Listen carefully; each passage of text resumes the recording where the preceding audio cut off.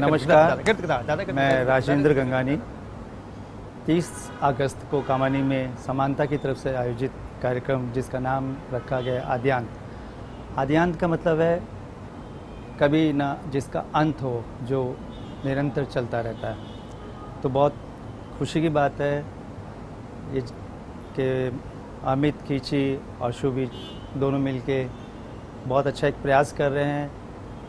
अमित खींची नृत्य संगीत के परिवार से बिलोंग करते हैं और इनके पिताजी इनको बहुत छोटे थे तो इनको मेरे पास लेके आए और इनको थोड़ा सा नृत्य करा के बोले कि इनके मेरी बहुत हार्दिक इच्छा है कि इसे आप अपने रंग ढंग से इन्हें शिक्षा दे के आगे बढ़ाएं।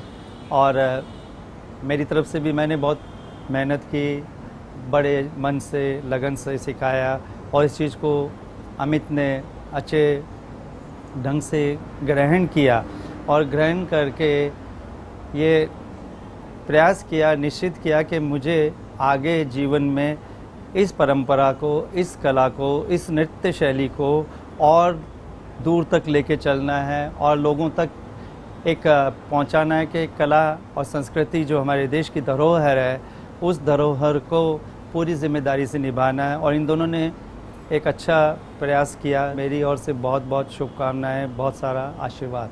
नमस्कार, मैं जय किशन महाराज, पंडित बिरजू महाराज जी का मैं बड़ा बेटा हूं और बड़ी खुशी की बात है कि समानता जो कि शुभी जोहरी और अमित खिंची द्वारा बनाई गई संस्था है, इसके लिए मैं इन दोनों को खूब मन से, हृदय से आशीर्वाद देता हूं और उनकी शुभकामनाएं देता हूं। बचपन से ही मैं कहा से शुभी मुश्किल से 4-5 साल की थी, उस उम्र से ही शुभी मेरे पास में डांस सीखने के लिए कथक केंद्र में आई और शुरू से ही उसका लगाव जो कथक के लिए रहा है वो वाकई में बहुत तारीफ़ काबिल है।